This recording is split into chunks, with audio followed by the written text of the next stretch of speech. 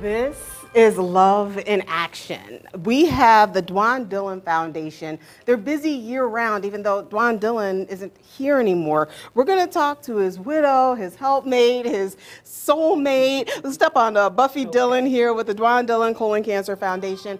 Tell us a little bit about your husband. Well, first I want to thank you, Kim, for having us again. You help us out every year. You're another angel in our lives. Oh, thank you. So thank you. The Dwann Dillon Foundation was started in honor of my late husband, Dwann Dillon, who passed of colon cancer at 39. And pretty much got a stomach ache one day and changed our lives. And within 2 weeks, we found out he was at stage 4 colon cancer. Oh, wow. They gave him 6 months to live.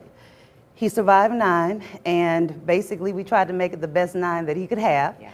And with that, promised him that his name would never be forgotten. Yeah. And so this year, he'll be gone 9 years.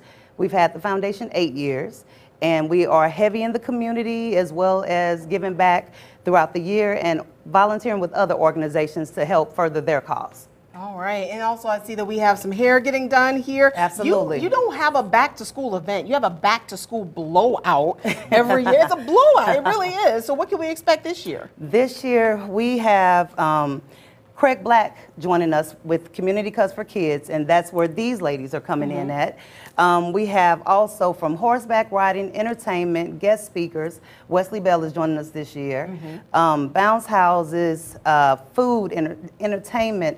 We just try to make it a fun day for all the families. And then in addition, this year we have a medical team coming. Okay. Dr. Valerie Walker, she's coming. Oh, I love Dr. Valerie. Oh my God. I grew up with her. Oh my God. Let me tell you something. That is a doctor right there, okay? Right. She is going to make sure that these kids are taken care of, and she is a true public health advocate. Let's also talk to Idana Sumter of the Ultimate Cosmetology and Barber Academy.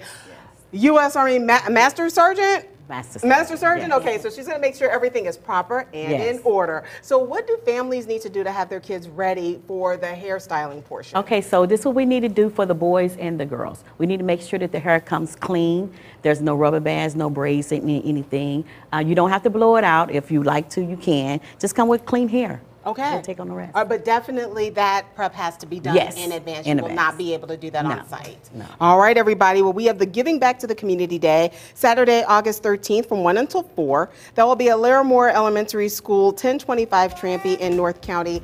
We will have a link to more information at fox2now.com, and we'll also have a reveal at the end of the show of this lovely lady and gentleman as well. Ladies, thank you so much. We'll see you guys in about an hour. Thank you. All right, thank you. Coming up after weather.